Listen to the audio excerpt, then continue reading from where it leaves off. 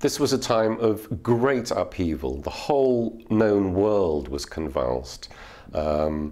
Lives were shattered, fortunes were made, fortunes were lost. One of the results of this great upheaval is particularly interesting, which is that for the first time, women started to make major interventions into politics.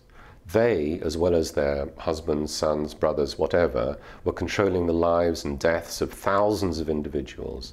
Olympias, Alexander the Great's mother, was critical in the first 7 years of the period after his death. Adair Eurydice, a teenage warrior queen, another fantastic figure from this period, and other women. It was the beginning of when women, throughout European history, royal women have been powerful, but this was the beginning.